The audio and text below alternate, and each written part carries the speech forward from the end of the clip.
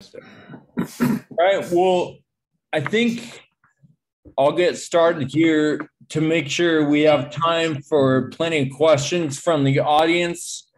As we're going through this message, just to everybody in the audience, as we're going through tonight, make sure to just use the Q&A function down there in the bottom of your screen if you have questions.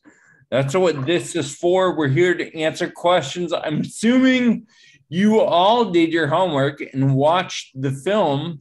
So, and you might even see some familiar faces here. And so anyway, ask any questions you want.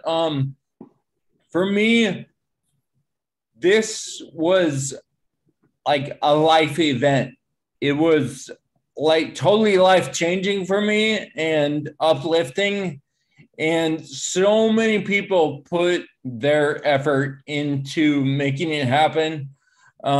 First of all, my parents who are here, they, my first thing when I have an idea like this, something that doesn't sound possible is, I run it by the people around me and see if I can get anyone to say no, that this is not going to happen. But luckily that didn't happen. And so that's my first thank you, just to my family and my friends for their support. And I think we all have that here. I also want to thank my teammates, Sean and Mike and John. Sean is going to come pretty soon. He said he'll be here. And then the crew, you guys will hear from the crew a little more tonight about some of the experiences, but this certainly, the movie and the whole experience certainly doesn't happen without the dedicated crew that really just did whatever it takes. And then obviously the filmmakers, Kevin and Nate are here representing the filmmakers. And I think about this all the time, like we would not even be talking about Race Across America, about Friedreich's ataxia to so many people if it weren't for the film.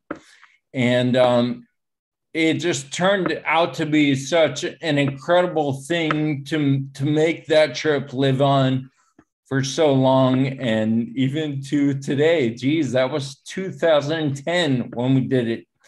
So thank you guys so much, and thanks for being here tonight. I think the film, the hope for, I think, all of us is that everyone can see a little bit of themselves in film, especially the FA community, the rare disease community, but I think it also extends to everyone. Everyone can see a little of themselves in the struggle and the triumph of the film. And so just really proud to have everyone here on the call tonight. And I am going to have everyone introduce themselves real quick so everyone can know who's on the call. And I'm going to go upper left of my screen is Kevin. Kevin, hey, I'm Kevin, and I'm the co-director, co-producer of the film. It's great to be here again with a lot of you. It's so nice to see some of you guys' face again. There's Sean Baumstark. Yeah, that's me. All right, and Kevin is in Seattle with his awesome family. All right, Steve Parsons, you want to introduce yourself? Yeah, Steve Parsons. I'm currently on the seacoast of New Hampshire. I was introduced to the FA community through my friend Erin and Bob O'Neill up there on the screen. And through Erin, I met Kyle. And through Kyle, I made a phone call and said I'd join the crew. And the rest is history. Awesome. Thank you, Steve. All right, Aaron and Bob. Hey guys, good to see you all. Yeah, we're in Aaron's apartment in Wakefield, Massachusetts. I just felt so lucky to been able to take part in this amazing adventure, and it just was the most amazing thing I've ever done to date. And I got a lot of grief from guys like Mike Andreessen, who gave me my nickname, and then Mike Bryant just gave me a hard time about the bag I packed. So all true. My nickname was Mother Hen. Yeah. I love it. And I am Erin, obviously Bob's daughter. I was diagnosed with FA in 1992 when I was 12 years old. And now I am 41. And that's it. We're just outside of Boston. Thank you guys. All right, Nate. I am Nate Adams. I'm in LA and I was a producer on the movie. I did not have the benefit of meeting a lot of these people and being a part of the actual race. I came in after it was already shot, and 2000, like maybe 2 years after it was already shot, and there was a bunch of stuff was edited. And I just kind of fell in love with the people in the project, and did whatever I could to kind of help shepherd things to a finish line. Awesome. Thanks, Nate. All right, Paul Conance.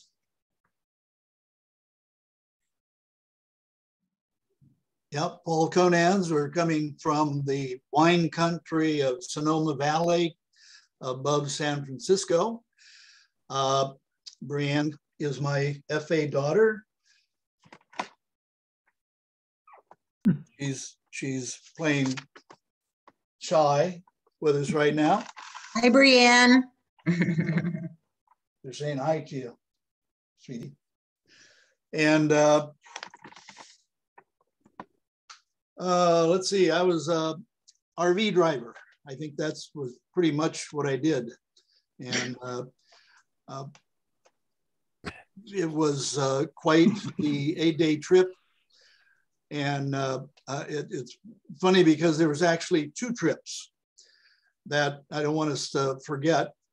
I will never forget Kevin's RV. And renting that RV and then driving it across the country was not quite but almost as big an adventure as the Ram bike ride. So yeah, I'll leave it at that. The things you don't see on film. We'll get more into that. Yeah. From the night before. How about you?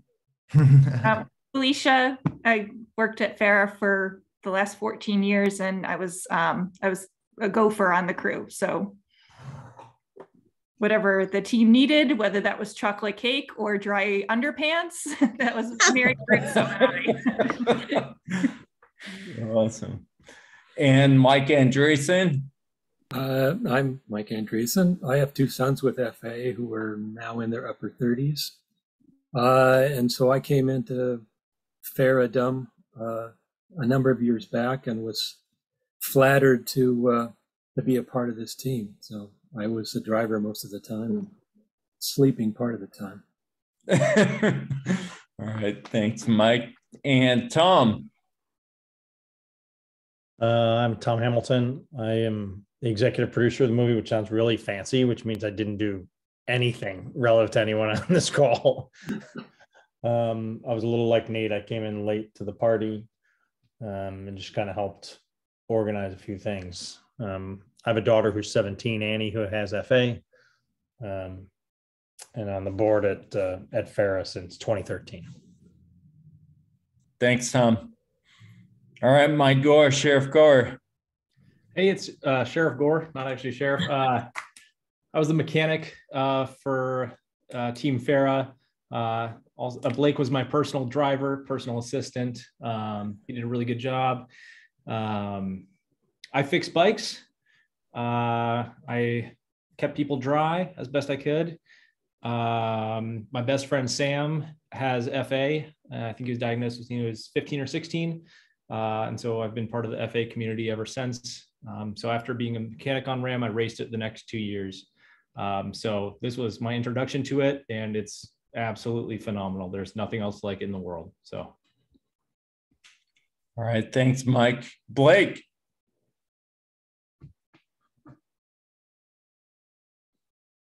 Hey, everybody. Hey, hi. Like, so good to see all of you.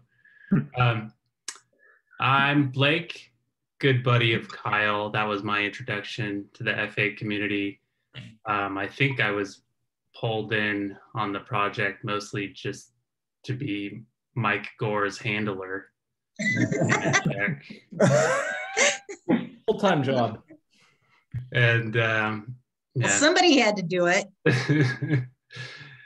all of the events surrounding FA have been the greatest of my life. So, but this one was the crown jewel. So it's so good to see all of you and just talk more about this crazy adventure. Awesome. All right, Diane and Mike Bryant. Hello, everyone. Hi. Yeah. So we are related to Kyle, unfortunately, and he drags us on all of these adventures, and this was one of the biggest ones, I think. And I was the crew chief, in quotes. I think in name only. I think no. Paul was actually the crew chief. He had to keep pinching me to keep me awake. So, and I wanted to mention the dance moves of Blake and Mike Gore. I'm sure they're willing to maybe recreate that dance again. I'd like to see that. Late night moves. As long as you guys have a bunch of $1 bills, I mean, we'll do it. Gotta pay. All right. And Mom, was there anything you wanted to say? I don't think so, honey. All right. All right. Any questions though? And then last but not least, we've got Sean Baumstark. Hey, it's so good to see everybody on the call and have a few others tuning in. It's ridiculous because as you guys are talking and I'm seeing how life has changed for so many of you. Got kids in the picture, in and out. I'm moved to tears in a sense, and it's ridiculous because we all know Diane and Kyle are the criers here. They're the ones that get emotional. But I think just being able to connect with everybody.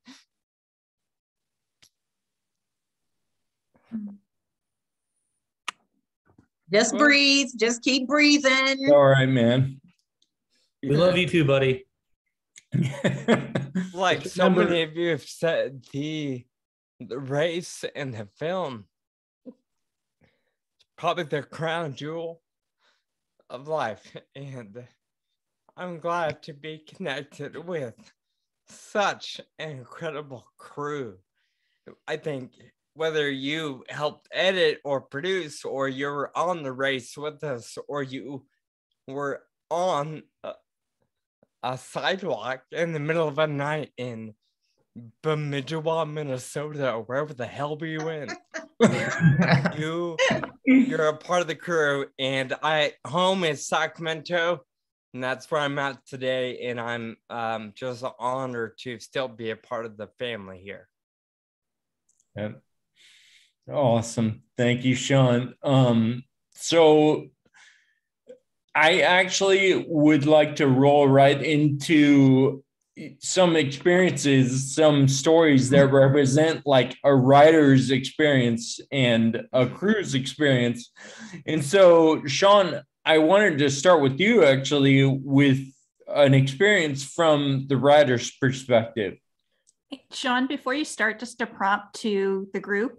The Q&A box you can submit your questions through there. And once we get through a couple of shared stories from each of the representatives from each of the groups, we'll start moving over to the Q&As. So just wanted to prompt the people who are watching to submit your questions there. Well, thanks, Felicia. By the way, I feel like everybody probably knows this, but I have FA. I think one thing that sticks out to me from a writer's perspective, and there are so many, I cannot wait to hear stories from the RV, both of them, and different aspects of the ride or the event. But one thing that is sticking out to me recently, just from seeing some of the clips resurface on social media, there's one that is one of my favorites. It's funny. Me and Mike Malott, one of the other cyclists, are just sitting on the side of the road under a tree, having a bit of what appears to be a picnic. And of course, there's talk about our stupid pills and the supplements we were taking. And although that clip, I think, is meant to kind of add some humor and a different perspective of the race, I can't help but wonder, if I was a member of the audience, I would be thinking to myself, why are they just sitting under a tree? Why aren't they pedaling? Or if they're the guys taking a break, why aren't they taking a nap? And why are they eating food out of a Ziploc baggie? Like, somebody should be taking care of these guys. And so, of course, for me, I just think about why we were there. And although there are 1,000 stories on the film crew's RV, the writer's RV unfortunately succumbed to some concerns.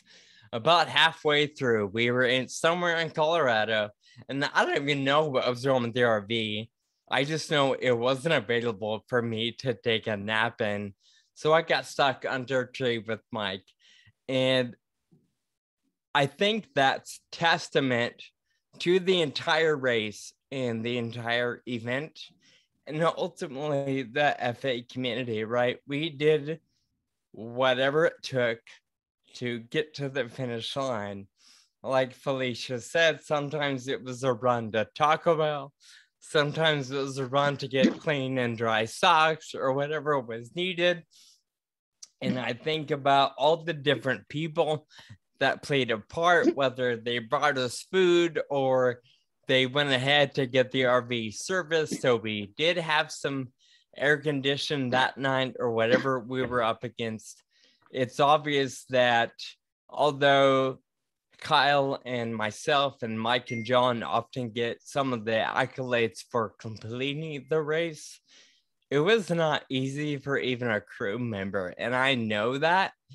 And I recognize that it takes an entire team to get some riders from one side of the country to the other. And I'm just grateful to have those kind of stupid memories that, like Felicia said, didn't end up on camera, but that we can find a way to connect on because we were all there and we remember the peanut butter hitting the fan more than once throughout that adventure. Awesome. Thank you, Sean. And Nate, I know that you've got to go pretty soon. And so I wanted to give you a couple minutes from the producer's perspective. You know, the film, so let me remind everyone that the film took 5 years to produce. And so Nate, I know that you were a big part of the post-production, and so wanted to give you just a couple minutes to talk about it from your perspective. So basically you're blaming me for the fact that it took 5 years to finish. Thank you. Appreciate that. Thanks. I'll take the heat. It's his fault. The whole thing was done. Nathan said, this is terrible. I'll also put it in the context to try to answer a couple of the questions that have come up too. So I will leave it to you on the sequel question though, Kyle. But so for me, I came in like I said, late, and there was already a bunch of stuff that was cut. And, you know, it was really interesting to see the relationship between Zach, who's not here, and Kevin, who is. And, you know, Kevin shot a lot of this stuff, and it was absolutely beautiful. And it's what immediately drew me to the project. The cinematography was just incredible. And these shots of them riding through, you know, Monument Valley, and, you know, these just incredible scenery and beautifully shot. And so, but we, you know, the thing that I wanted to try to bring to it was, you know, like how can we really tell a whole story? And there's so much to tell, and this is kind of always the problem with the documentary, is that you end up with, you know, 8,000 hours worth of footage. How do we cut that down into something that's digestible, still tells a relevant story? And you know, if anybody that knows Kyle or has seen the movie or knows Sean, I think the one word that comes to mind is inspirational. And so we wanted to make sure that we were focused in that regard. Inspiration was the primary sentiment. And I've had people say, oh my God, it's so sad. Oh my God, it's so uplifting. But I've had most of the people that have seen it all say it's the most inspirational thing that I've ever seen. Like it, I mean, when I was working on it and I was hanging out with Kyle and talking to Sean and everybody, I lost like 80 pounds. I've never been in better shape. And then since I've not been hanging out with Kyle and not talking to Sean as much in the last few years, you know, I've gained weight, and I'm like, I like having that level of interaction with those guys, and the kind of inspiration that they bring to everything is just, it's just absolutely amazing. So yeah, I think, you know, for me, my what I try to do is really bring a sense of story and arc. And one thing that I think pops out to me, Kyle, I don't know if you remember, but there's a line in there where you say, I needed to do something that was so epic that nobody could like deny me, you know, the moment. And this was something where it was a structure thing. Like we had, the movie was kind of these compartmentalized segments, and we needed something that kind of launched us into the RAM segment of the movie. And so I was like, we need something where you say like, this is I needed to do something that was so epic. And you wrote it down. And I remember you were in Pennsylvania at the time. And I was like, I got a buddy who's a recording engineer in Pennsylvania. You guys met up and he recorded you doing that line, and we just edited it into the movie. And that was like the launching point for the whole second act of the movie. And so, you know, there's a lot of little things like that I think were very, you know, fine tuned, but yeah, ultimately, you know, I couldn't be happier with the piece, and I love you guys all. It's so great to see everybody's faces and come back to this with some perspective a few years later. Absolutely. Thank you, Nate. And, you know, like you said, there was 300 hours of film. There was 1,000 different stories you could tell, but you guys told the right one. And I think you represent the FA community really well in the film. So thank you. I want to go to Mike Andreessen to give a little perspective from the crew. So Mike, what do you have to share with us? I got one word. It was tense. It was very intense. I think watching the movie and maybe not even knowing the ins and outs of the structure of the race itself, we all knew what you and Sean wanted to do, which was to get all the way across the country. The fact was, we had rules that we had to meet. We had a map book, and we were told that if you go off of this route, you're in trouble. And it was the crew who were driving and a navigator and so forth who had to take care of all that. I have never thought so hard on a second-to-second basis of whether I was doing the right thing or not. The intensity was really draining. So we had this map book. The map told us what the elevations were going to be. So the second thing that we had to do was to decide how, you know, which was the rider who was coming up, and would they be able to take this next leg ahead? Was it too steep? Was it an easy downhill? Was it flat? Was it windy? Whatever. So that was the second huge responsibility, just to get these guys from one end of the coast to the other. And again, you know, it involved a lot of thinking, and we were all tired. The crews did 8-hour shifts, 2 shifts in a day. So basically you had two 8-hour shifts of driving, followed by an 8-hour shift to do whatever you needed to do, which mostly was sleeping and eating, but was day after day. But the big deal was, at any moment, if we got off track, potentially we could have been disqualified. And then there was time. We had to be able to make certain time standards. And, I guess one of my recollections, and to somebody who's casually watching the film wouldn't actually know this, but we were leapfrogging. We had support vans that were carrying a rider resting and followed up and leapfrogged ahead of the rider who was riding. And then their wheels literally had to cross in order to sort of pass the baton. So it was a very intense 8 days, and sleeping was difficult. I don't know how many guys I woke up next to who I didn't go to sleep with. It was very disorienting, to say the least. I mean, oftentimes for me it was Bob, and we did a lot of driving together and talking together. But so in a word, the intensity of this was huge. Was really huge. The most intense thing I've ever done in my life. Yep. Thank you, Mike. All right, Tom, from the executive producer's point of view, a few words, if you would. Well, as I said before, I didn't do anything. So, this when we started this was kind of the beginning of my FA journey. My daughter had just been diagnosed within the last 18 months when I got involved.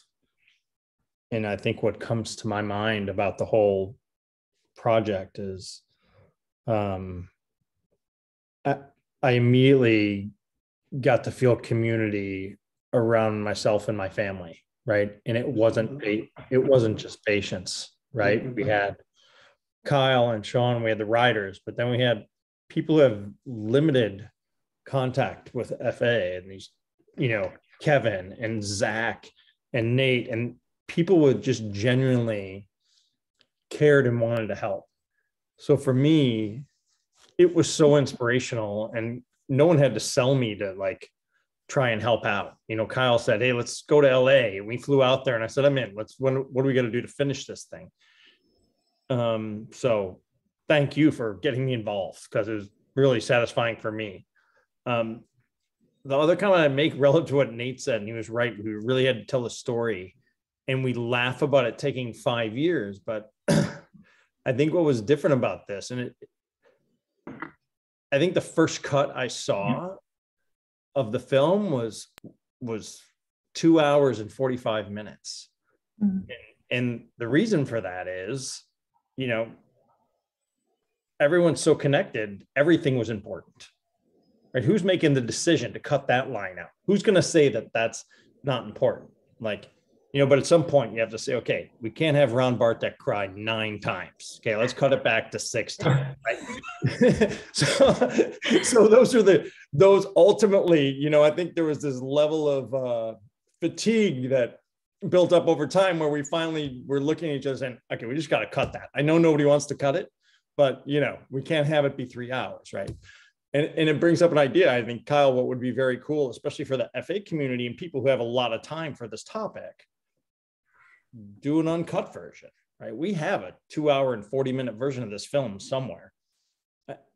For me, and if you don't know anything about FA and you're an outsider, you're probably not going to have a lot of time for it. But if you're in the FA community, it's a good 3 hour cry,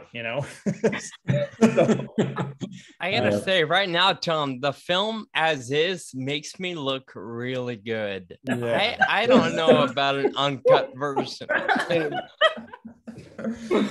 John was really about the vanity. He didn't like any unflattering shots.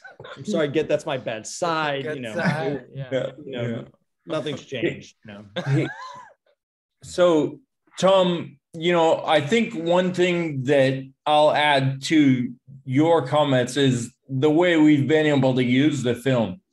We've shown the film to a big number of pharma partners as they're trying to understand FA and get into the community. And we've held fundraisers and we've raised tens of thousands of dollars. And, it's just enabled. Go ahead. The idea never was that, when we made the film, it was never built to be a fundraising tool. And I don't think that was never the goal. But I tell you what the goal was to infect people with the feeling of what it's like to have this disease, right? And we went around, I don't know how many biotech companies we got the whole neuroscience departments coming looking at this film. And you can't tell me those people didn't go into work the next day and work harder in FA. And there's just no doubt. And Kyle probably has the numbers. We must have done 25 of these things at least. And you guys I wasn't involved in near half of them. You guys did so many more than that. And, talk about getting your money's worth. If you can actually quantify what that has done to raise awareness and get people motivated, unbelievable job by all of you guys, really. Well, thanks to Tom, you and the whole film team for making that possible, to make it accessible in that way for us to use it as that tool. Because even, however many years later, like up until last year, there were several, like every time there's a new pharma in this space, that's part of their indoctrination, I guess, like that there's some sort of lunch and learn and that they have the film and Kyle and others do a Q&A. And there's nothing like that. So thank you. We've got lots of questions in the queue, so I'm just gonna dive in. So first question from Rolf Hill, and any of the group, feel free to raise your hands on this one. Congratulations to all the riders, road support and production crew, awesome effort in production. I'm curious about what happened off screen, in particular, pit stops and mechanical repairs. Well, let's, those aren't the interesting things. I think Paul could talk to the mechanical repairs. Yeah, I think Paul. Yeah, I think that's definitely a Paul question. The RVs or the bikes? I think RV. Let me get my composure.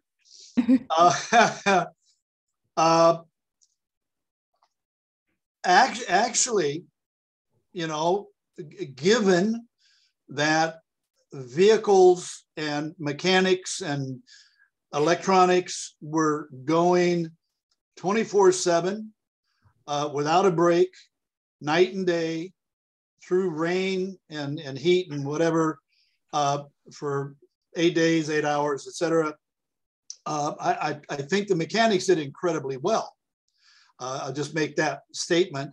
Probably the biggest mechanical breakdown, which resulted in our two riders sitting under a tree, was that the generator failed. And the generator provided air conditioning. And our riders that were in the RV, this is the RV generator, the riders that were resting in the RV, we could include ourselves, but they were the important ones, had to have air conditioning. And this generator, I'm trying to think of a general public phrase to use, failed. And here we are, the ride is continuing. It can't stop. We have to get to the East Coast. And I don't remember all the details of my phone calls, but I got in contact with the rental company that had rented us the RV, and they were resistant a bit, and I was resistant to their resistance, and they then somehow told us to go in the middle of nowhere. The flipping middle of nowhere. And I don't even remember anymore where that was, but it was the middle of nowhere. And we had to drop the 2 riders off because the ride had to go on. And we drove to this place, which was a junkyard, literally a junkyard that had some kind of a mechanic thing going on in it. And the father-in-law to the owner of the junkyard had an RV, which I don't know if it caught fire, wore down, whatever, but they had taken the generator out of that RV and it had been sitting on a pallet outside for, I don't know, a year, 2 years. And we rolled in and and they led me over to the pallet and they showed me the generator. And I could have cried because it was unbelievable. That generator was the identical make, model generator that was dead in our RV. Now, I don't even have a concept of the probabilities and the chances of that happening, but it was a miracle out of nowhere. That and they're an automotive place, so they rolled us right into the shop, slapped the generator in, and then we rolled back and picked up our 2 fellows under the tree and kept going. And so check my accuracy, guys. Am I close on that? Yeah. I was there. I was in the RV. Yeah. It was a terrible moment when we discovered the generator was broken, and it was just an awesome moment when we saw that generator sitting there on the pallet, and the flexibility of the team.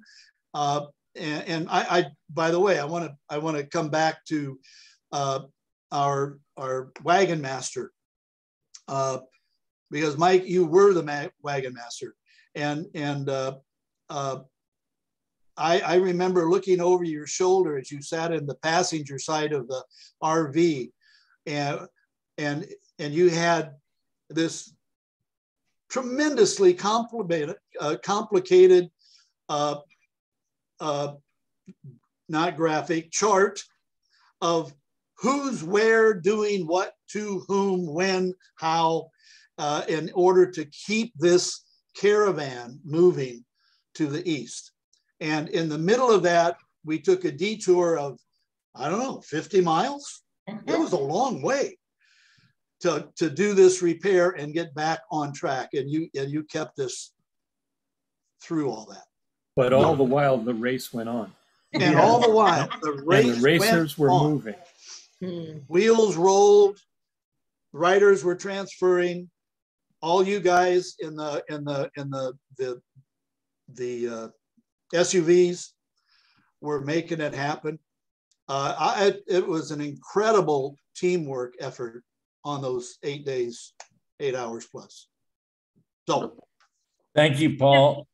Keeping people moving. The next question, Mike Gore, goes to you. What did you do to keep Kyle from getting wet, the spray from underneath? It's captured on camera, but I'm not sure people can appreciate what was going on there. So that was the next question that came up for keeping riders moving.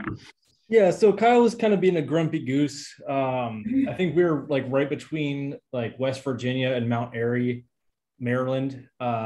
It was pouring down rain. I remember, Blake, I bet you remember this because we were just running over frogs on the road because there were all these frogs out in the middle of the road. And we're like, are those frogs? Should we go around them? And there were just so many we couldn't.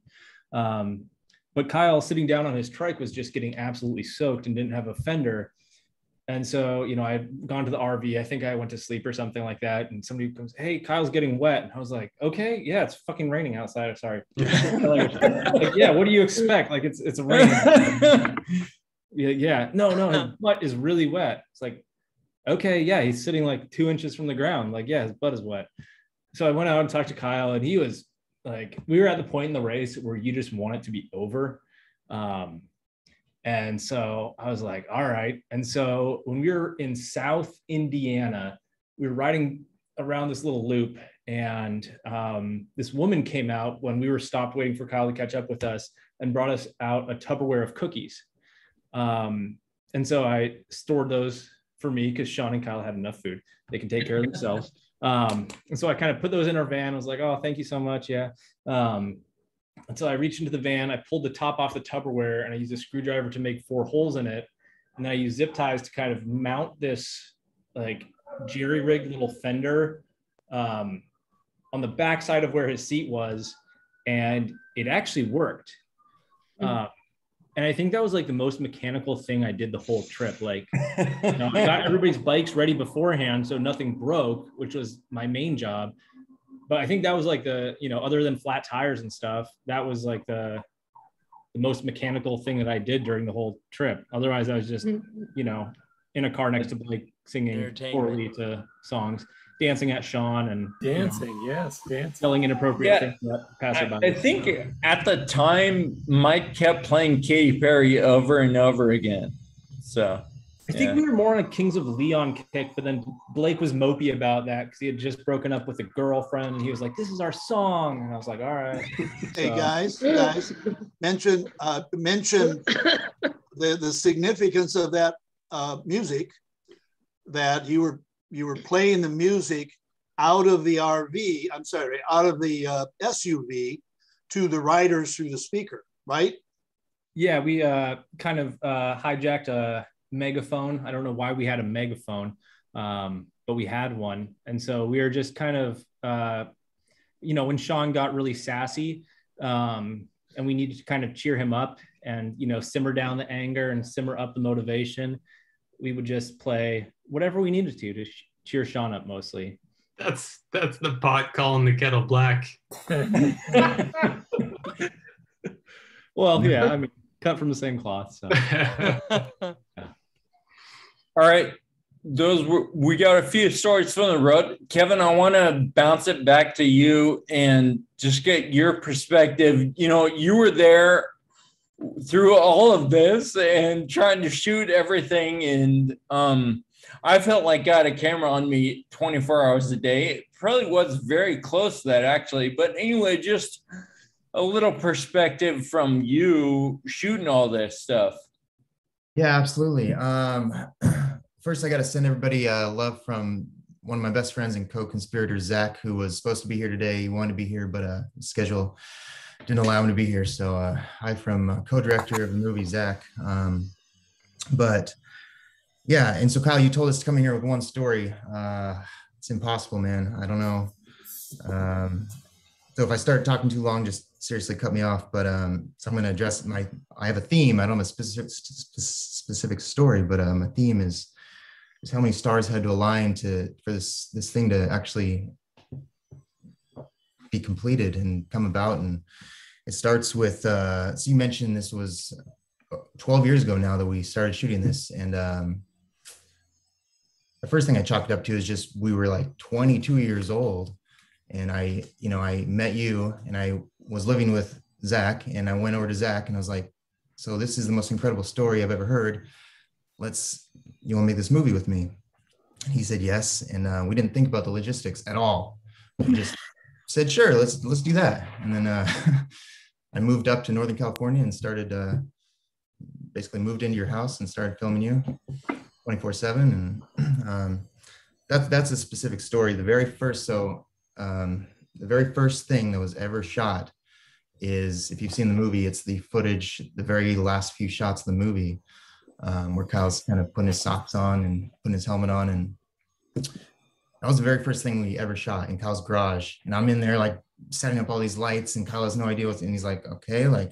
It used to be the opening. And one of the early that used to be the opening of the movie. That's right, yeah. The movie has changed so many times, as Tom and Nate have, and they say they didn't do anything, you know, they did Yeah, exactly. And Zach too. I was more of the, they were more the specific story guys that really cut it down from the 3 hours to the, to what it is now. And it's really such a tight, cohesive story, and it's just great. And I do have to specifically, so speaking of things we cut out, it doesn't necessarily make up for it, but I think I saw Sam Bridgman here. If I had any, I don't know if it's regrets, I guess, a major part of the movie we cut out was all of Sam Bridgman. We had an incredible interview with Sam. He was a big part of the movie. Sam doesn't even know that, I'm sure.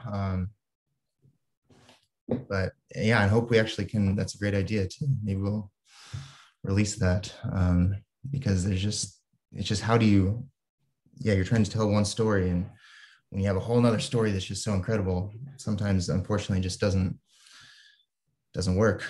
We got one of our researchers at University of Pennsylvania, Ian Blair. He said that a director's cut would be amazing, and it would be really motivational to all the scientists out there. So yeah, noted. Well, that would be, yeah, easier than part 2, which is also in the cards apparently, because Kyle seems to be embarking on another insane adventure in July, which isn't, that's another story. But so I feel like I have to address Paul's little RV comment. I'll say to Paul directly, sir, you're glad you didn't have to drive that RV, is what I'll say to Paul, because it almost killed every one of us. And, more than once. More than once. So a lot of these stories, a lot of people at the film festivals we took the movie to heard all these stories. I feel like the community is a lot of people who never heard these stories deserve to hear the most, because yeah, it's just so crazy. So this whole thing should be a commercial for RVs.com, essentially, because we rented an RV on Craigslist, and it was just the worst decision of the whole production. We rented a, whatever it was, 32-foot RV, turned it on once, said, oh, this is great, love it. And then it broke down probably 25 times. RAM, Race Across America, has a technical checkpoint for all the vehicles going on the race, and we wouldn't have passed the inspection if we hadn't have fudged the Zach's up in the front seat, like clicking the turn signals on and off, because it actually didn't work. What about the tires? The tires all had to be replaced before we left. We were in Oceanside at 3 a.m. the night before the race, which started at 8 a.m. or something, and we realized that I don't remember what. No, the electrical says the tires all had to be replaced, because they noticed that in the inspection. They said these tires won't fly. Had to get all the tires replaced. We turned on the RV for some reason. Tried turning it on, didn't turn on. Somehow determined, maybe it's Paul, that it was an electrical problem. We, got in the phone book at 3 a.m. and started cold calling mechanics, and finally found someone in Temecula, which is, I think, hours from Oceanside.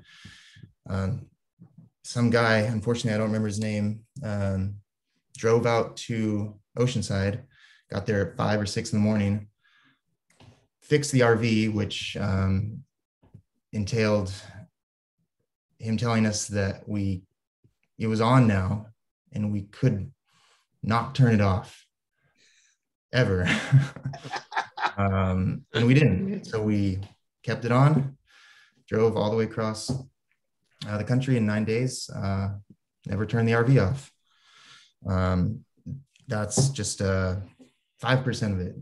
Everything down, all the way down to the cabinets weren't latching anymore. So the whole time we're driving, the cabinets are banging, and the bed in the back, the shocks in the back of the RV were gone. And so try and sleep, you go over a tiny little bump and you just like fly 10 feet up in the air. It was a mess. Big props to, so it was myself and Zach co-directing, and then some of our best friends were the camera operators and drivers of the RV. Travis Edwards, Zach Matcham, T. Moore, and Greg Boone, all were just incredible. And Zach and Travis were the only two people driving the RV. They for 9 days, they somehow managed to stay awake and switch back and forth. Just the two of them, 24 hours a day, driving this huge RV, which they'd never done across the country. And to end that story, the RV actually on the way back from the race completely died in Oklahoma, I believe, to the point of no repair. And so we left it, actually ditched it and rented a car and just drove home. Awesome. Oh my.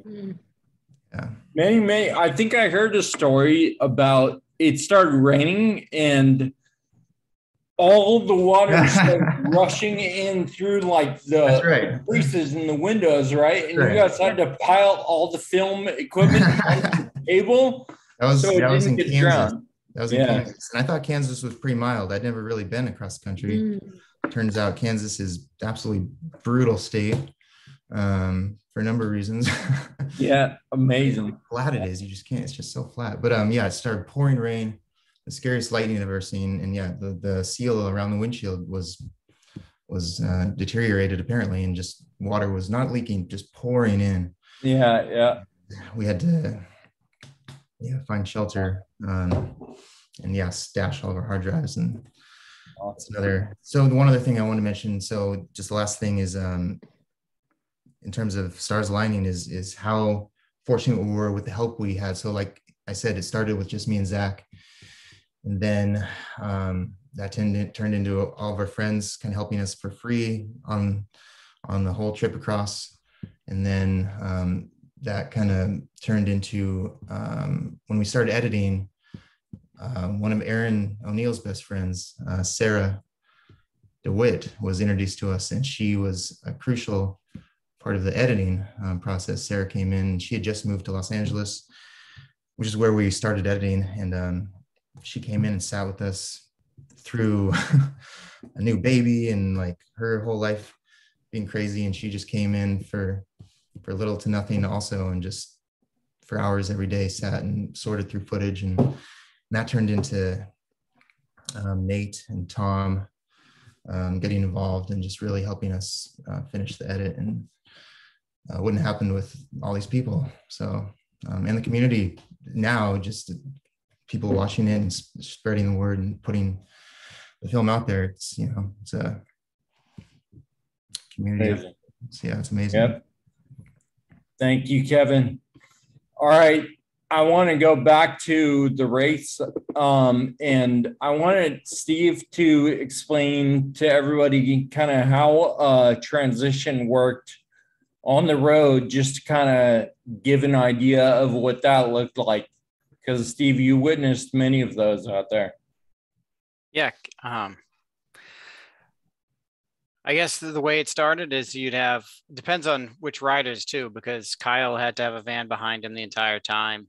But one van would pull ahead of the other van with one of the riders in it. And then you'd have to stage one rider miles ahead of the back rider. And depending on the terrain, you would, like Mike Andreessen was saying, you would be looking at the map book, finding spots on the side of the road where you could pull a van over. Some parts of the country, the roads are narrow. Just finding ideal places where you could actually safely pull over. Depending on which rider it was, how many miles you could have each rider ride. And then once the actual transition took place, you would have one rider's wheel passing the other rider's wheel. And then it was basically getting the bikes in the car, getting that rider in the car, and then getting some nutrition in them, getting them to relax for a little bit, and then having that van leapfrog ahead of the next rider and just doing it over and over and over again. And that's actually the middle of the night thing where Sean is pedaling and pedaling and pedaling. And that was a goof. It wasn't intentional. It just, we couldn't make the effective trade-off. And so he had to keep going. And that was a necessity, to keep going. regardless. And it was everything from, it was making sure they had sunglasses, making sure, I know going up the Rockies, I took the coat off my back and gave it to the rider because he was too cold because we didn't realize 14,000 feet, it gets kind of cold. And then basically did what you had to do. And I remember even charging batteries for cameras and making sandwiches, and you did what you had to do to get people across. Beautiful. All right, we've got Felicia. Do you want to cue one up? Yeah, well, just a quick question from earlier, how, and just to something Steve and Mike had mentioned, how the rules committee handles getting off the route. And I'll just answer that quickly. You get if you get found out that you're off the route, you get penalized. So you have to go back and, pick up where you left off. And we did get a time penalty. Anybody Blake, do you remember why? Because I'll throw it to you if you remember why. Otherwise, I'll give you a different question. Not at all, no. I can answer that question. All right, Bob, yeah. So that was the part of the trip that Blake and I were on when we pulled into that post office, I think in Virginia. And Jack DeWitt and his family and Jen Farmer and her family were all there, and a bunch of other families were there, and Kyle come riding in, and it got very emotional when Kyle was sitting there with Jen's little boy behind him. And it was so emotional that Blake forgot to call in the time station. I was driving. Oh, it was Blake. I could have said somebody Blake forgot. is in that, right? So our operation was the van that was ahead on the road would call to verify the number, the time number, T426 number. Well, we were in the middle of, I don't know where we were, but we had no cell phone. Anyway, getting to the point where we got, and we didn't find out that we were being penalized until the last leg to the finish line. And Ram informed us that we were being penalized 15 minutes for being 15 minutes late, that Blake didn't call in the time station. And that was the first time. I don't know if it was Blake. It was Blake. Look at he's in the van with me. Okay. I'll take the fall. Anyway, so now this for the first time at the end of the race, the first time that we didn't clap for the Australian team that we've been clapping for each other the whole week. They've pulled past us, and they're going to win the race. Well, we put our two top riders out. I don't know who went first, John or Mike, whoever it was, caught them right away. And the next rider blew them away. And then we got close enough to the finish line, and we put Kyle on the road to finish the race. But that was my story about that. So just for sorry, Blake. Real fast, guys. I just found a photo from from time station 26 to 27 from Platte, Kansas to Mays, Kansas. I found Blake and I's photo of the book from that specific route, and it was a 76-mile route. And you tell me if you can make anything out from this, because it is just an absolute mess, all the mileage adjustments and everything. So I'm just going to throw that in the chat right now to everyone. So please. Yeah. Awesome. I mean, are you able to blame the mess on Blake also? No. Blake's way too pretty to blame anything on. So I'm just gonna. So I just threw that into the chat, and so that's one of the pages. I mean, this book was probably 2 or 3 inches thick of just paper, and so you can see all my chicken scratch on there about going to a railroad crossing, through a 4-way stop, adding miles, subtracting miles, time, go 17.5 miles to turn left, bear right onto Mays Road at 0.3 miles, traffic light, exit, turn left under this, because there was a water reroute because it had been raining so much. So if you can make anything out of that, that was about 2 hours of our life. And this was a 7-day, 14-hour race. So have fun with that. And the writers were totally unaware of any of this. So they were just depending on us, turn here, or you got to go 5 miles more. or And luckily they were gonna always hit a really hill. calm if we went out for out, especially Sean, just kept a cool head about everything. Yeah, Good. exactly. I don't think that's true. Really? Oh. Awesome. All right. We have a question here from a young fan of the film and super awesome. I am 10 years, his name is Graham. I'm 10 years old with FA and I have to use a wheelchair. How do you pedal if your legs do not work? And Sean, I don't know if, I mean, I can certainly speak to that.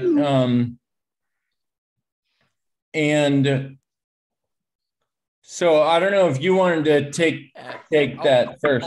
I'll start and I'll let you take over. You have way more experience than I do for sure. But Graham, in the film, you see me on an upright bike, and I have since transitioned to a recumbent trike, just like the one Kyle rides in the film. But even on that, I recognize that some days my knees want to bang each other, or some days it's still a struggle.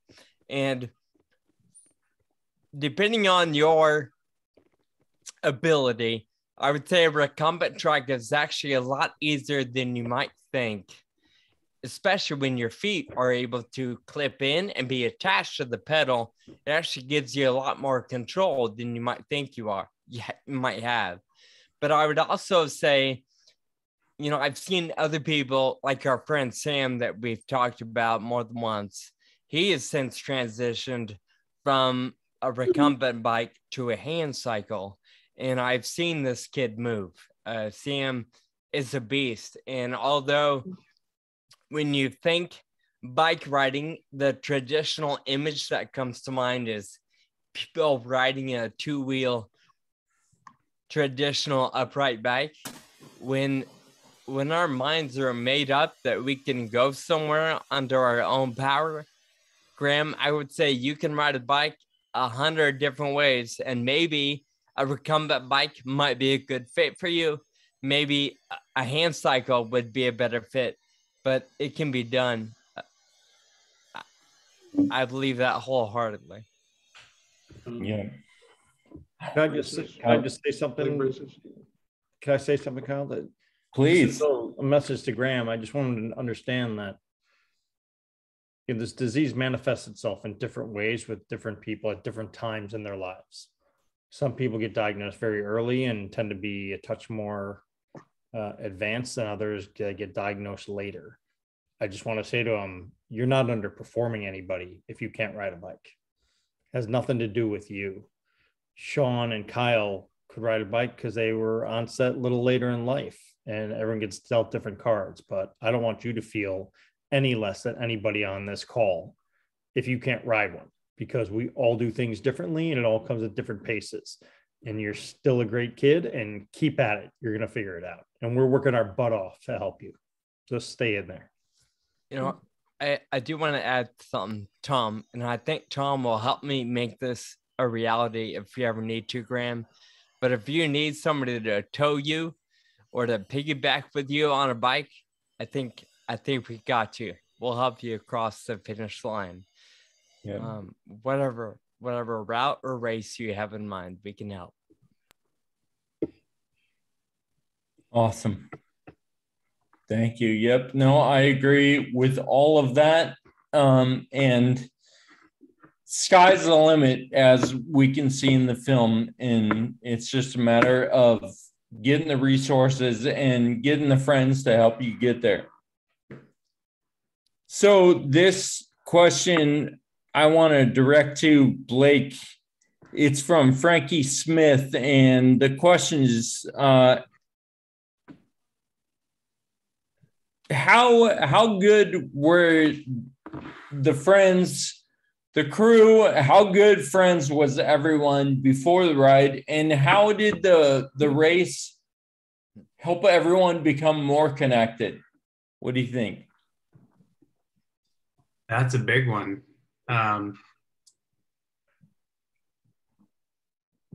You know, I think something that jumped into my mind during this call that just brought me right back was all of the mentions of the support along the way, especially the families that came out to cheer us on. And they were like placed in the perfect position when we all just needed a boost. And the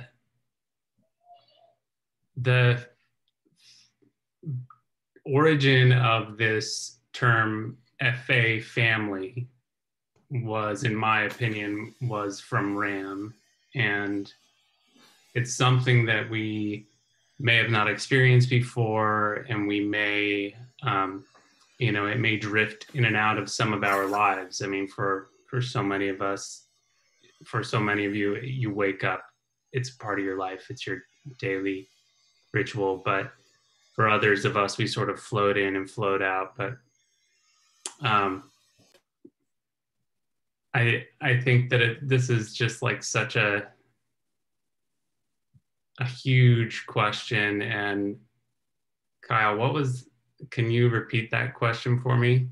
Yeah, how did the race make everybody more connected? Also, just to draw the point, like Blake was your friend from college, but maybe you only knew your folks, didn't know necessarily anybody else on the team, but through this journey.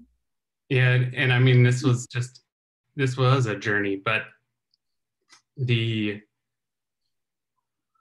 fact that I sort of stumbled into this, like always down for an adventure, cool, I'll go across the country. It's a free ride across the country.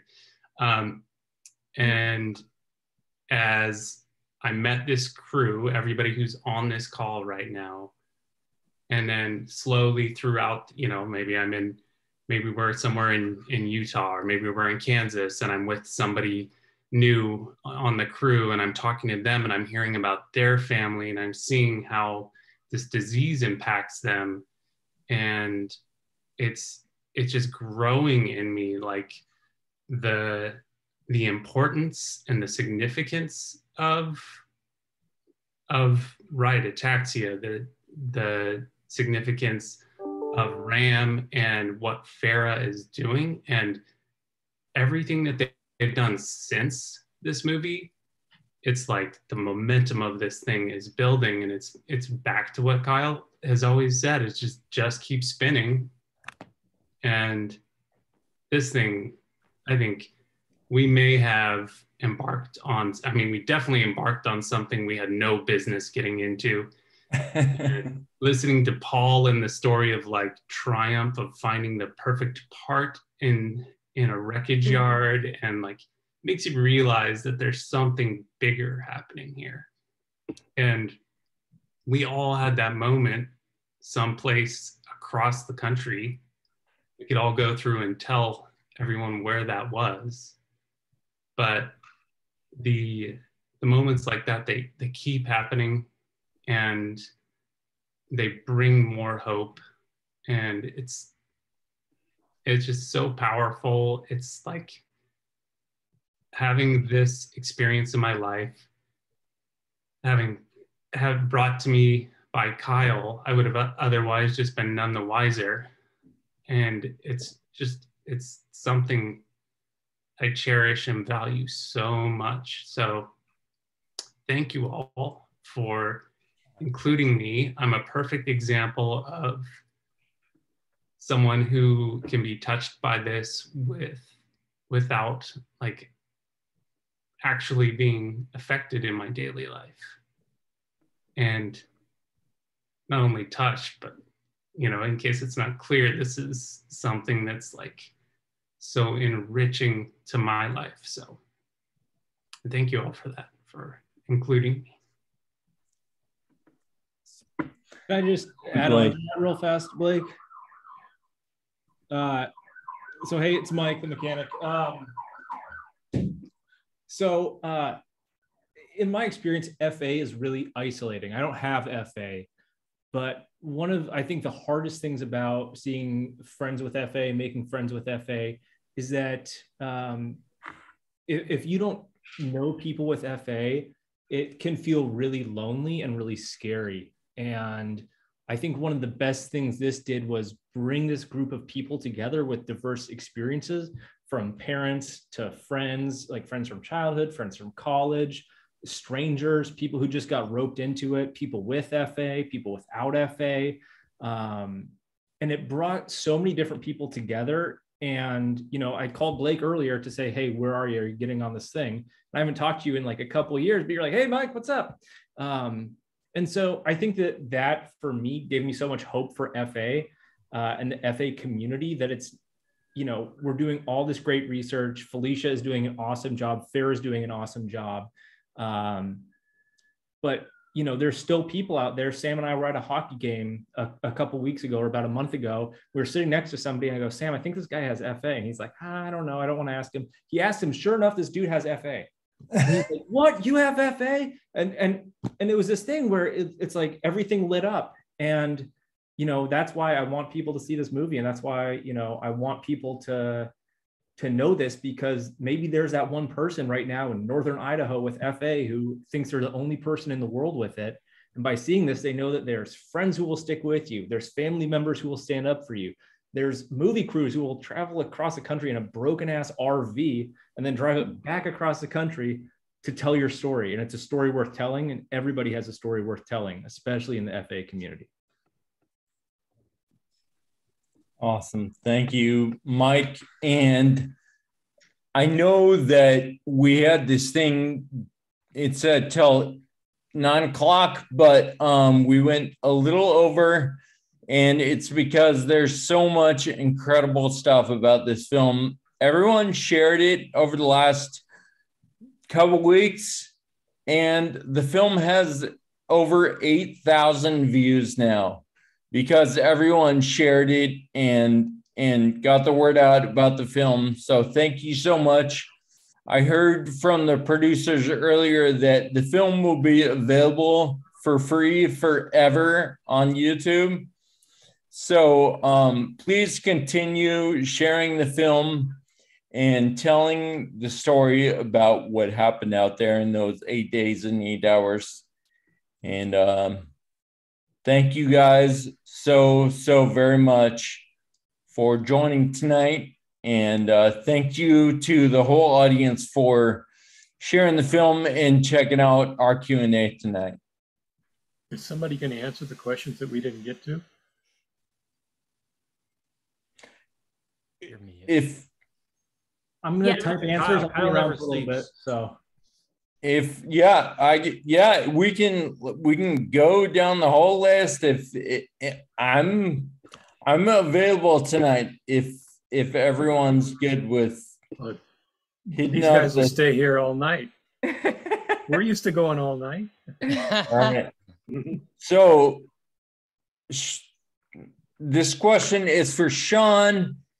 This is from a guy named Tom Bridgman. And he said that my sense is that Kyle, Mike, and John had a pre-race workout protocol. Sean, can you discuss your pre-race workout protocol or regimen? I feel like Tom's put me on the spot, knowing full well that I did not have the correct regimen. You know, at that time, not a whole lot of this. In fact, I don't think any of it shows up in the film. But one of the cool things about getting involved, about a year prior, I had completely gone through just life turned upside down, complete 180 for me. And one of the selling points when Kyle called me and said, hey, I'm doing this thing, do you want to join me? It was, what better way to come out of the dark and just go big. So I'm like, oh my God, you're right, let's do it. And to Blake's point, or somebody said something, we had no idea. We didn't think about logistics. We just said, sure, let's do it. And that's what got me hooked. Was just committing to something big. And, you know, I was working 2 jobs. I my father passed away that year. I was in a weird living. I was just a hot mess. So my plan was to ride every second I could when there was daylight. I didn't feel confident riding in the dark alone at the time. So I would get off work, and if there was 20 minutes of daylight, I pedaled. If there was 2 hours, I pedaled. So what I was lacking was a consistent routine, and also lacking in the differential or the variety of routine. I wasn't climbing hills. I wasn't doing a lot of different cycling. It was all just neighborhood. So, you know, I was fine in some cases, but man, the Rockies were a whole nother beast when it came to climbing, because I had never really practiced or trained for that kind of riding. Yeah. But you made it. Yeah. Yep. With your help. All right. This question is going to go out to Mike and Diane. Brian, what were some things after the race that you found yourself missing that maybe you didn't expect? What were some of the things that you liked about it that you're like, oh, I wish we were still doing that? Nothing at all. Absolutely nothing. Yeah. That's exactly what I thought you were going to say. You have to remember that Diane was stuck in the RV, which was a giant stink fest for 8 days, making tuna sandwiches and trying to keep everybody happy. She didn't even, I don't think she got out of the thing for 8 days straight. So, and me personally, it was like the hardest thing I'd ever done in my life. It was a horrible experience. Other than looking back on it, I was very proud of myself that we made it through. And I noticed that one question on here was, what was the toughest part and how did you get through it? And I still remember that I basically had a sleep deprived mental breakdown about maybe 6 days in, and that list that Paul said I had that was all complicated. Well, it was stupid. I was trying to keep, everybody with sleep, and some of them weren't getting sleep, and I wasn't getting any sleep. And so finally, I don't know if it was Felicia or somebody that said, okay, we're going to pull over for 2 hours and like regroup. And we pulled over the side of the road and had like a come to Jesus meeting, a kumbaya, and everybody, kind of got together and refocused, and off we went. But that was really, really tough for me. And I mean, it got to where I really did. It was like I couldn't think. I think that the sleep part of it is something that we kind of forget about, and something I never want to go through again, is that, constantly just trying to push yourself through it. And it didn't work too well for me. Yeah. This one I want to throw in. I never saw Diane sleep. I was in that RV most of the time, and I never saw you sleep. Oh, now, maybe that's an accusation, by the way. Maybe you were unconscious.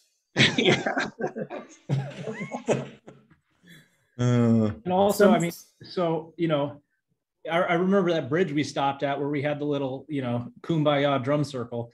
It was right by the bridge. It was on the right side of the road. There was a river there. I don't know where the heck we were. But I remember, for some reason that sticks in my head. The next year I raced Ram, and I was on this team that was mostly disabled veterans. And they asked me afterwards, they said, so, this was way harder than crewing, right? And I said, honestly, guys, I don't know. As somebody who's raced Ram and crewed Ram, I don't, there's not one that sticks out as going, this is mentally or physically tougher. There just isn't. People like Mike Bryant, Bob, Mike Bryant, Mike Andreessen, and Paul and Bob, and, everyone who was on the crew. And then I don't know how the film guys did it, because there were like 10 of us on the crew, and there were like 2 or 3 of them. And somehow they always had these like great booms set up with these cameras to capture these beautiful shots. And, you know, it's just one of those things where, you know, the sleep does get to you. It really gets to you. And, you know, there are some times where, you know, Sean would light off and I'd go, hey, listen, you know, had a few choice words in there. Get back on your bike. We're not paying you to think. Just get it back on your bike, you know. Mike, but it's amazing. It's amazing. Mike, you mentioned the beautiful shots and the boom and, you know, Kevin setting up shots. And how many times did we all yell, Kevin, get in the car. It's time to go. We have to leave. I seem to remember like a certain brush fire that may have happened or may not have happened because a carburetor was on some really dry grass in central Colorado, but you know. Well, when I hear your dad's voice, when I hear Mike Bryant's voice, I get a little bit of a PTSD because I just remember yelling at me. Yeah, we're going now. Kevin, get in the car. Awesome. Like, all right. This question, I think, goes out to anyone who, maybe I'll address this first, but the question is, would you do the race again? And I've been asked this many times and I've thought about it a lot. And I think I would. And there's so much talk of all the logistics and everything. And if all I had to do was ride my trike, I would do it in a heartbeat. But if I had to try to organize anything or pay for anything, I would think twice about it for sure. So, welcome, Mike. Sorry, Mike Milan. Oh, Mike. Here he is. Hey. Sorry, tardy to the party. This whole East Coast time change thing, I don't do that very often, and I missed it. It's all good, man. We're here for you. Do you want to? Yeah, the question at hand was, would you do it again? The ride, Mike? I definitely would. That was. There you go, Kyle. Yeah, definitely would. When 2023, Kyle, I'm in. Sean, what do you think? Absolutely. Don't even need to think about it. I'm down. Yeah, let's bring some Adderall for Mike and we'll call it good. Awesome. All right. I probably have a few requests going into it again. You know, unlike last time, we had no idea what we were doing, but I feel like we'd all come with a list of prerequisites if we were going to join the team again. Yeah, we'd each have like a writer. I'm only doing this if. I don't know, Mike, Diane, Brian, I think we should have cut this call at 9:15 before we got to this question or this point. All right, so on the registration page, so what should our team name be? All right. Anyone have any experiences that were, what were your experiences that were most surprising or unexpected? And I don't think we have enough time for that, Kyle. Mike, do you have experience that sticks out to you, just so we can hear from you?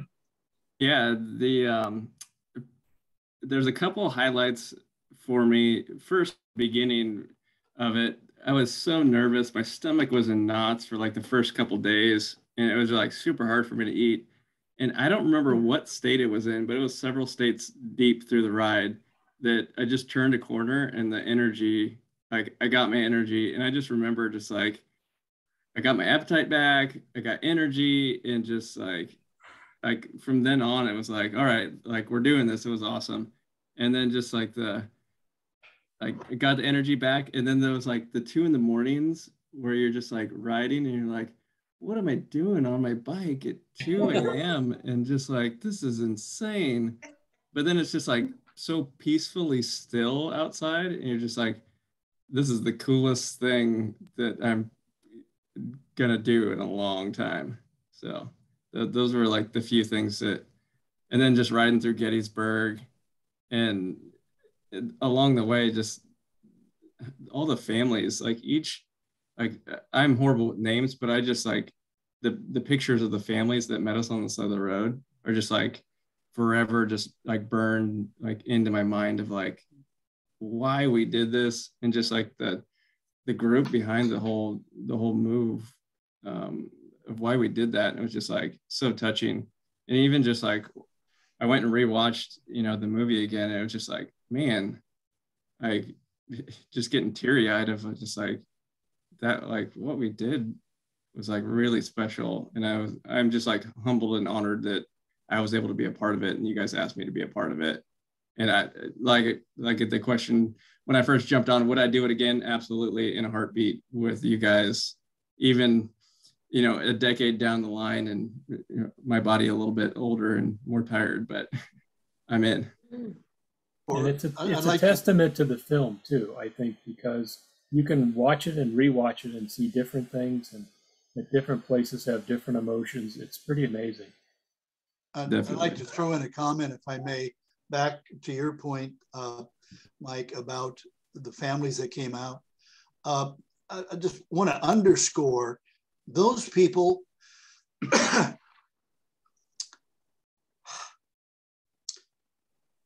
Those people came out at all hours of the day and night. I mean, we pulled in at 2 a.m. in an empty gas station, and here are 2 or 3 FA families out there in the cold, in the dark, not really knowing when, or maybe even if, we were going to be there or stop. And they were out there supporting us. And just a hell of a testament. Day and night, rain, you know, they were there. I would argue, and I've thought about this a lot, that that's what drove us cross country, right? I mean, everyone had one goal, and it was Team FARA. It was FA community, 100% all the time, one focus. And yeah, I think we had, you know, little conflicts, and our egos got the better of us a couple times. I know for me it did. But it all paled in comparison to the goal that we had, and we all were very clear about that. So, really great. Here's a question that we get a lot because they were a huge part of the film. How is the family with the young kids, Dylan and Sienna? And I love getting this question. It happens at every Q&A that we've done because they were so incredible. Just their personalities came through in the film. And Dylan is in college now, and he's living away from home. Sienna is in high school, and she's playing softball, I believe, and volleyball, well, probably a lot of different sports. And I mean, there's no doubt that FA continues to progress. You know, Dylan is very dependent on other people to help him, but he is the funniest and most rambunctious, I think, and he just continues to make jokes and make people laugh and just be an incredibly positive person despite what FA is doing to his body. And so we stay in touch with the Helms family, and those two are doing really great. So, and would you want to emphasize that the Helms family is fairly unique? Dylan was diagnosed, and Sienna was much younger than he. She was like 2 years old or something like that at the time. And her parents had her tested, and she tested positive for FA, even though she was asymptomatic. And they started treating her with some supplements and stuff at that age, way before she was symptomatic. And she is either a 1 in a million gal, which could be, or because of that very mild treatment that her parents put her on, she is still at 15 largely asymptomatic. You mentioned she's playing volleyball and so forth. It's an amazing story. And if you go to the FAPG information website under diagnosis, you'll see an email from them talking about that experience. Thank you, Paul. Appreciate that. Let's see. So here, this one's for Mike and Diane specifically. What was your reaction when Kyle told you his plan to bike across the country? Which time? Either, I would say. Well, I think what it was is we knew he was going to do it, and so we had to figure out how to help him out. And I remember the meeting we had after that RAM seminar. It was you and Sean and us, and we sat down and said, okay, how are we going to do this? Because in the seminar they went over all the logistics, and it scared the hell out of me. And one of the things they said is, okay, well, the first thing you have to do is you have to have a crew chief.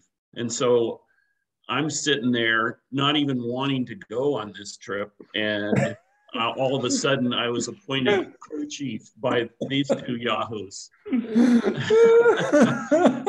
And so that's the way it started. And then we started training, and I remember the night ride we did up out of, I don't know, Winters or wherever that was, that first time where we were doing transitions and stuff at night, and just what a cluster it was. But anyway, we figured out how to do it. You sure I think did. I was amazed by the money that it costs to put this thing on, just to purchase the equipment and to pay for the entrance fee into the race. Kyle, I don't know how you did it. Kyle raised the money. $40,000 is what I remember. And I do not know how that happened. It was amazing. What? I guess other people wanted you to go more than I did. Well, a quick nod to the Van Scoik family, because they helped Kyle raise half of that at their fundraiser. And then the rest were generous That was sponsors. really good. But that they were huge. They were instrumental in funding that trip. Yep. Kyle, you want to come out with the last question? That's a big one. Yeah. Do you guys plan on doing other adventures in order to raise awareness for FA? And I think the answer is probably yes. I will mention that I'm going to be me and Uncle Steve and my father, Mike Bryant, and a few friends. We're going to be doing a off-road bike ride, a mountain bike ride this summer from July to August, 1 month. 50% of it is unpaved. It's 65,000 feet of climbing in 850 miles, and we're going to be doing it completely unsupported. So we'll be packing all of our tents and all of our food and water and everything we need for the trip. So, so the adventures continue. And all of you are invited to come with us. No, I'll be home. So, Mike Bryant, you look very excited. Yeah, thanks. As always. I'll drive the RV. Off-road. Chains, no problem. Hey, listen, you guys, we have to get going. So we're gonna leave y'all, but we love all of you. Love you. All right. Bye, guys. Good to see Love everybody. you too, guys. Good to see everybody. Thank you all. Thank you all for being part of the call. Thank you. Thanks everyone. All for right. tuning See you in. all. All right. Bye. Bye.